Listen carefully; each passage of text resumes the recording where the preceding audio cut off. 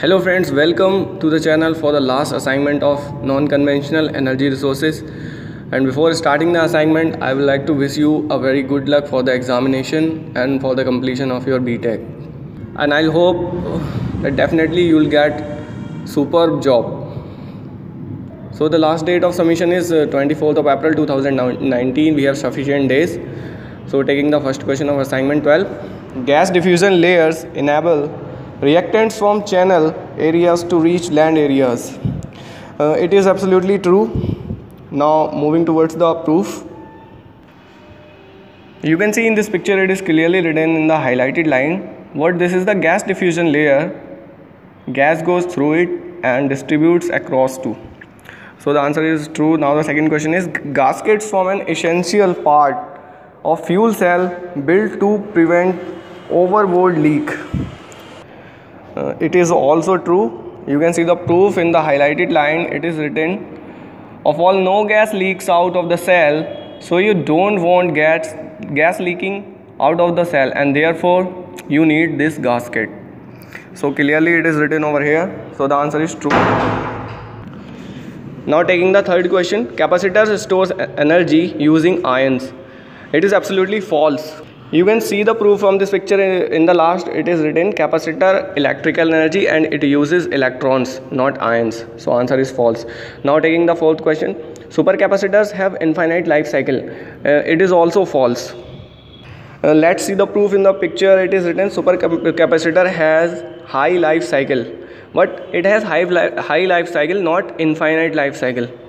So high may be any value, but infinite is infinite. So our answer is false. Now taking the fifth question, energy stored in a flywheel increases as the cube of angular velocity. It is again false. You can see the proof in this picture. It is clearly written that energy stored increases only linearly with mass, but with square of the angular velocity, not the cube of angular velocity. So the answer is false. Now taking the sixth question, magneto-hydrodynamic power generation uses the plasma state of matter. It is absolutely true. You can see the proof from this picture. In the last it is written that the MHD generator uses hot conductive ionized gas, a plasma, as the moving conductor. So the answer for the sixth question is true. Now for question number 7 and 8, taking the theoretical part, a capacitor has a capacitance of 1.2 microfarad and is subject to a voltage 0.8 volt. So the seventh question is the charge stored in it is. We know there is a formula Q equal to CV, where Q equal to charge, C equal to capacitance and V equal to voltage. So we have to find Q. Simply we have to multiply C and V. After multiplying 1.2 into 0.8, we get 0.96. So the answer for 7th question is 0.96. Now the 8th question is, if the distance between the electrodes is reduced by a factor of 2 with everything else being the same, the new value of capacitance is. For the solution of this question, let us see. We have C1. We have the formula for capacitance equal to epsilon naught A upon D. Now we have to reduce the distance by a factor of 2, so C2 becomes epsilon naught A upon D by 2. We get 2 epsilon naught A upon D, that is 2 C1. So the answer is C2 equal to 2 into C1. We have C1 equal to 1.2, so the correct answer is 2.4 microfarad. So the answer for question number 8 is 2.4. Now taking the common theory for question number 9 and 10, a flywheel has its moment of inertia tripled and its angular velocity doubled. So the 9th question is the energy stored in it increased by a factor of. For the solution of this question, follow the same rule, that is E equal to half I omega square.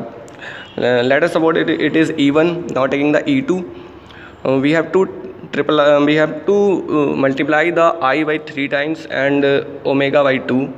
So after solving we get E2 equal to 12 into half I omega square, and half omega I omega square equal to E1. So E2 equal to 12 E1. So the correct answer is 12.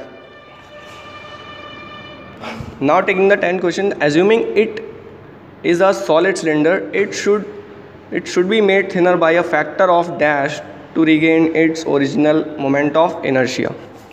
For the solution of this question, we know for solid cylinder I equal to half mr square.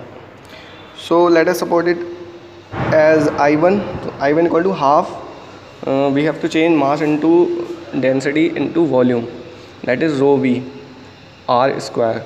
So for the value of B, that is volume, pi r square L. So after solving we get I1 equal to half rho pi r1 की power 4 L. This is the equation 1. Now we have to make some amendments as per the theory given for question number 9 and 10. It was written that we have to multiply the moment of inertia by 3 and angular velocity by 2. In this formula angular velocity is not present, so we will multiply only the I by 3, that is I2 equal to 3I1. Now substituting the value of I1 from equation 1, we get 3 into 1 upon 2 rho pi r2 to r to the power 4 into L. This is the equation 2. Now equating equation 1 and 2, we get r2 equal to 1 upon 3 to the power 1 by 4 r1.